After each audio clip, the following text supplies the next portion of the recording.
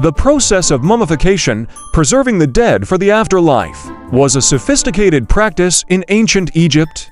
It involved removing organs, treating the body with natron, and wrapping it in linen bandages.